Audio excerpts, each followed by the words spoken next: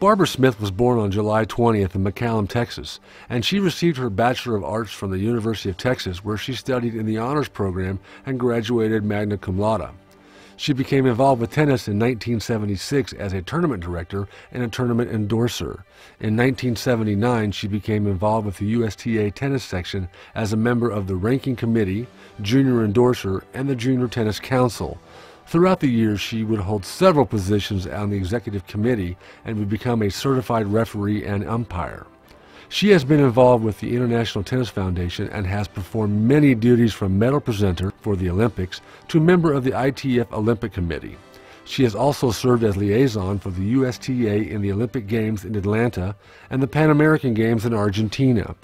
Her years of service to the game have earned her many honors, including Family of the Year Award, the Caswell Award, 25-year Texas Section Volunteer Award, 20-year USTA Volunteer Award, and in 2007, the USTA Barbara Williams Award for Outstanding Female Leaders. She has inspired not only her family, but also her community to get involved and support the game of tennis in Texas and the USA. Barbara Smith.